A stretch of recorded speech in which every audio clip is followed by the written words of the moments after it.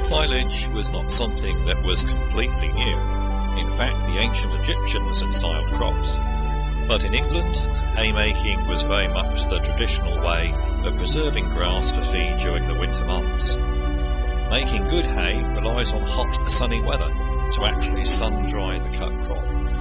The fickle British weather often made this difficult.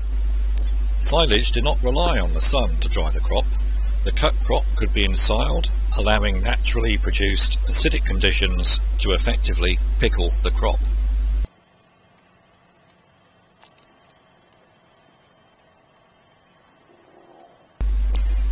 Here, an Albion land-wheel-driven reciprocating knife mower in action.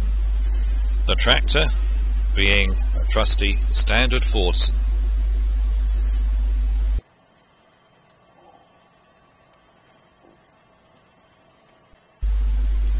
A reciprocating fork-type loader in action.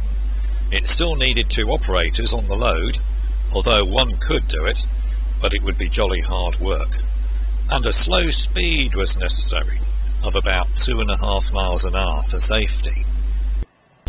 This is a David Brown earth scoop, which could be used in forward and reverse. The manufacturer stated it could dig a silage pit quickly, shifting up to 10 tons of soil per hour, and do levelling, terracing, carting and dumping.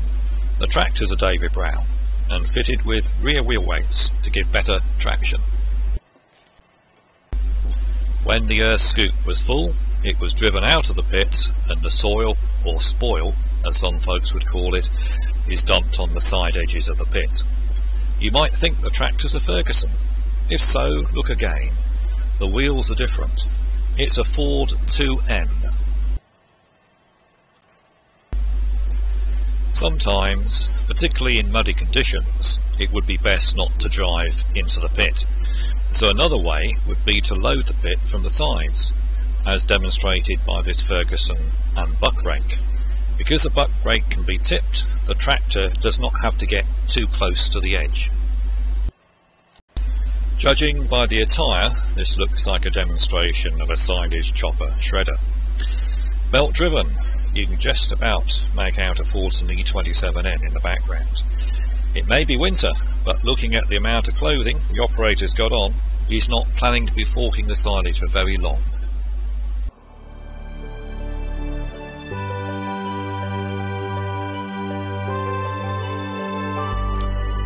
Ground crop sprayers can vary from high-volume trailed machines to lightweight, low-volume simple machines, which could easily be handled by a small tractor, such as the grey Ferguson seen here. Note the lack of PPE, that's personal protective equipment worn by the driver. Spray materials could be herbicides, insecticides or fungicides. A contractor's machine, this one, a Farmall M, using a trailed high-volume sprayer, which would be capable of applying 60 to 100 gallons per acre, 660 to 1,100 litres per hectare. Tank size around 500 gallons, 2,250 litres. Low-volume sprayers were small, simple, lightweight machines that could be lifted by the tractor's hydraulics, as this Fordson E27N shows. Low volume would be about 5 to 20 gallons per acre, that's 55 to 220 litres per hectare.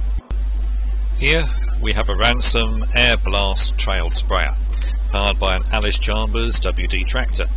In air blast sprayers, or blower sprayers as they were sometimes called, the spray at the nozzle was at low pressure, but a powerful high velocity air blast breaks it up into droplets.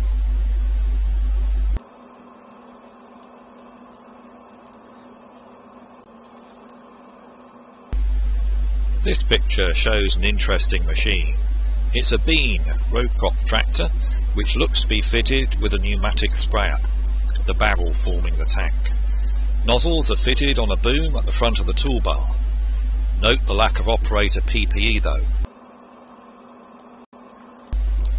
The Series 1 Land Rover was launched in 1948. 8,000 were sold in the first full year of production. Here, KPO 845 is being put to work with an Allman low-volume sprayer, the Land Rover's PTO driving the sprayer's pump. Perhaps KPO 845 is still around today. The Ministry wanted to convey the fact that sprays were expensive, and many were dangerous too. On the left is how not to do it. There's no PPE, bare arms, bare hands. Looks like the whole can is being carelessly emptied into the sprayer from a height. On the right is how it should be done. The operator is wearing PPE, has measured out the required quantity, and is adding it carefully to the sprayer, minimising any splashing.